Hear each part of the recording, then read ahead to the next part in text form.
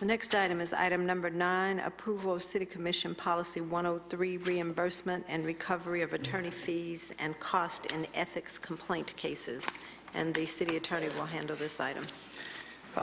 Thank you, Madam Manager. Mayor and Commissioners, at your November 30th retreat, you asked us to bring back to you a policy for that provides for the payment and a reimbursement of attorney's fees in ethics complaints, and that's what this item addresses. If I could, let me go through a little bit of a who, what, when, where, because it may be helpful to frame the issues for you.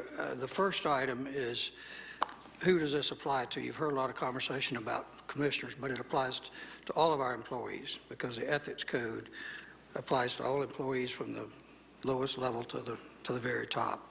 So it's the same policy that would be used to deal with attorney's fees no matter who the recipient of the complaint is. The second question is, what does it apply to? And this policy, per your request, only deals with ethics. Okay. It does not deal with civil complaints. We have a indemnity resolution that deals with that we probably need to bring back and update for you, but we have that in place. It does not deal with criminal processes. Fortunately, we've never dealt with those. We've never ever paid a penny in any criminal process, and in my view, we never would. If somebody is indicted, they go get their own defense attorney and they deal with that issue. If you want a policy brought back on that, we can do that, but I really wouldn't recommend you confuse this policy, which is relatively narrow and straightforward.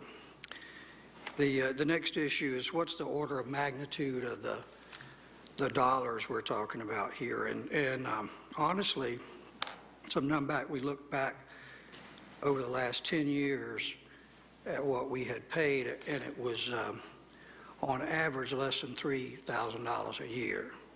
Some years it was much more, some years it was zero. So we're not, at least historically, talking about large amounts of money. Really, if you look at the last 10 years, I think we only had 2 complainants, 2 people that filed ethics complaint. In the previous 10 years, it was one or 2.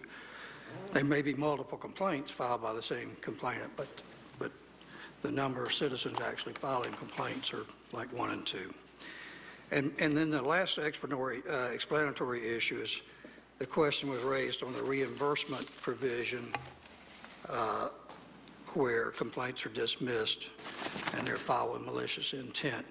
That language, that standard that's in there is right out of the Florida statutes. That's what's provided for now in the Florida statutes. And so with that, essentially what the policy does is codify what's been the existing practice. It's consistent with the common law right of reimbursement and indemnity. It does put some definition in, which we believe is helpful. It lays out the process that we will deal with when complaints are pending, and that is we would pay reasonable fees in a complaint up until the finding of probable cause. If probable cause is found, we would say to the employee, we won't pay anymore. You have to pay your own expenses. If at the end of that process you prevail as defined, you're successful, then you can file this reimbursement request. If the fees are reasonable and you're entitled to them, we'll pay them. Mm-hmm. If you're found to have violated the ethics code, you have to pay the fees you owe and any the city has paid. Mm-hmm. And that's really it. Well, Jim, won't you have to change 10304 a little bit? Yes, there is one, and actually Mr. Baines brought this up. Mm-hmm. We need to strike without a finding of guilt, because that doesn't need to be in there. He's correct. That deals with the criminal process. And frankly, that was in there from a policy we were working from that did have some criminal language in it. Right. So with that, Commissioners? Well, just a couple of things. I thought it was ironic that I heard a discussion in this Figures to be Heard that we might actually be sued for our efforts to develop a policy on ethics. That was interesting. and that we should put together a group to study the problem, because to me, I've been trying to figure out since I came here exactly what the problem was, given the fact that we have never had, am I clear on that, that we've never had any commissioner ever convicted of an ethics violation? So studying the problem, I'm not sure what the problem is, but we have been studying it. I wanted to make sure that that was clear. We have been studying this. What I heard from the public for a long time, well, at first of this year and this 2011, was that they wanted attention to ethics. And so we went forward at our retreat and said, please go forward and address an ethics policy. So having done that, thank you very much. I appreciate your putting an ethics policy in front of us for our consideration. And as soon as that was done, all of a sudden we aren't addressing criminal situation, which I hadn't really heard of before this week, frankly. To me, that's a completely different situation. You get to an ethics violation by virtue of someone not liking the way you're dressed. You get to a criminal charge by a process that is well defined. And somebody has to find some proof that you may have committed a crime. So those are two different things. I'm not saying that we shouldn't have a policy where the commission, as to how the commission would act in a situation like that. But to me, it is completely different and apart from this situation, largely based on those processes that bring you to the point. Because this is basically the new politic. The new politic is to just throw darts at people and then just hope something will stick. And, you know, if you really want to discourage people from running for office, that is a great way to do it. I mean, why put yourself out here, bring your time and talent to the table when and then you are supposed to be picking up your own legal fees in case someone is in a bad sort on one day. So I'm glad we're getting to the point where all this is written down.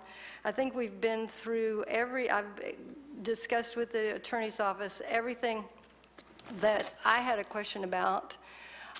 So I'm supportive of this, and I will move this item. Second. Second? You second? Yeah. Got a motion and a second. Commissioner Mustin.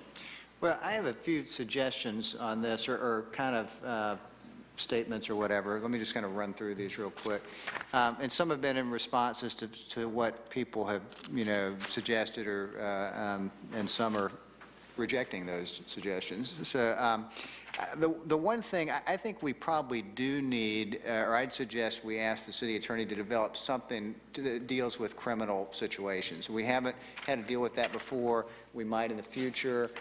You know, I think it makes sense to have thought through what exactly the policy will be if we were, you know, to ever get to that point. So I'd suggest that we do that.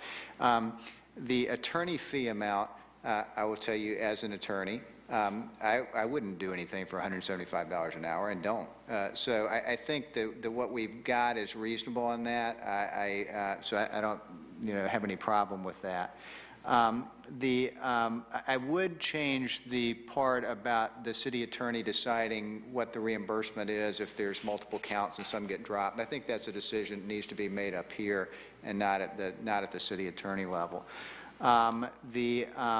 And the part about the city attorney amending the policy, I missed that in the agreement, but I think that's probably something we should do here, unless, you know, Jim, you may have... No, all our policies, we're supposed to have somebody responsible to maintain the policy and update it as it needs, and we can fix that. What we mean is, as the statutory references, for example, change, we need to bring that back. Okay.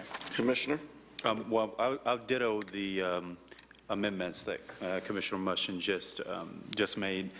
I would add two things to it. One, with regard to whether or not legal fees reach a certain amount, notifying the commission of that, I think it's fair. And I don't know what the number is. I really would trust your advice on whether that number is 5,000 or, you know, 10,000. Well, actually, 5,000 is probably closer to where I am than anything. But I think it would be helpful to bring that then to the public attention, at least the city commission attention in a public meeting. I also saw that the county in their policy makes it public once legal counsel has been obtained. And I also think that that's fair to notify the City Commission in a public meeting once legal counsel has been obtained. I want to, ditto Commissioner Miller's comment about creating sort of unnecessary barriers for people who are serving in public office. And I think most people who come to this work do it out of a genuine desire to want to serve the public. And occasionally you do find people who take advantage of the system, but we shouldn't subject those folks to having to pay legal fees for, the findings that don't, accusations that don't result in findings. In our time up here, I think all of us have had, well, maybe not you, Commissioner Miller, because you came along a little later, but have had some violation filed against us, and not one of us have been found guilty. Not even close to being violation of the ethics code. Of the ethics code. Guilty finding. I haven't had a finding against me with regard to ethics, and I don't believe anyone else up here has. And so I think that's all the public expects, that we're going to be reasonable, that we're not going to waste their money, that we'll be transparent and open about it. And I think that this policy does that. So those would be the suggestions I make. Commissioner Ziffer. Yeah, Jim, would you explain, because I think it has some bearing on this commission making a decision on 103.08, in the event that the circumstances of the payment require budgetary appropriation by the City Commission. Essentially, that means whatever your recommendation is, it has to come to us to approve payment, does it not? No. Only if we need to have the commission appropriate some money. Traditionally, as I indicated, the amounts have been relatively small. We've just paid them out of the city attorney's professional services budget as we would other professional services contracts. It would be my preference that the vote on payment would come before this commission. And the only reason why, and I haven't talked about it all, but I had a complaint filed against me in March. It was resolved about a week and a half ago. It was dismissed. There were attorney's fees that this city, the taxpayers will have to pay as a result of that. And I think the taxpayers need to know that sometimes complaints are filed and they do cost them money and they are dismissed. And I think that's important for not only us to vote on the payments of those, but I think it's important for the taxpayers to know that. You said on the average about $3,000 has been spent over the last 10 or 15, 20 years. Per year. Yep. Considering that there have been several filed this year, my guess is that goes up. And my guess is in the end, most of them will be, if not all, will be dismissed. It's important for the taxpayers to know that. So my preference would be for us to know about them and then also approve those dollar amounts based upon your recommendations. I don't want to get into this commission deciding on attorney's fees and things of that nature. I'd like a recommendation from you on that. And those are my comments.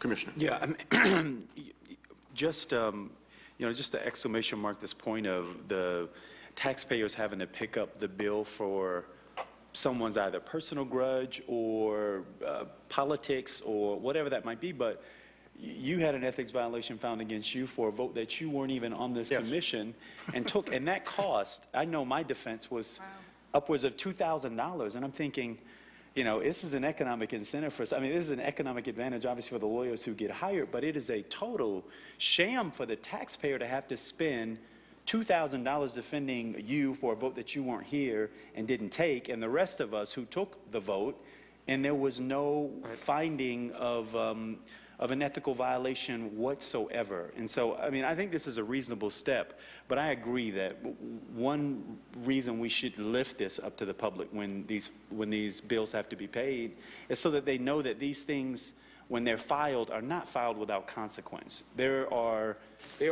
real economic costs for the public. And again, if we have done something wrong and it's found that we have done something wrong, we ought to bear the responsibility of that. We ought to have to pay for that. But in the history of this commission, when these things have been filed against us, there has been no finding. Yet we have spent tens of thousands, would be my guess, on procuring attorneys to defend us against these frivolous claims. Yep.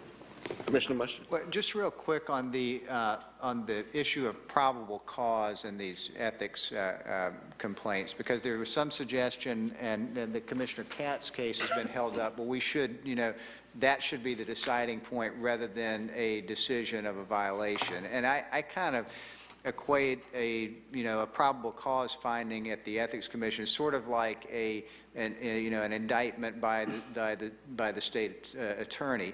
And if for whatever reason the state attorney doesn't prosecute the case, then why should you as the commissioner have to front that bill? So I'm comfortable with the way we've got that, and it's my understanding that's the same way that the county commission's ordinance works on that as well.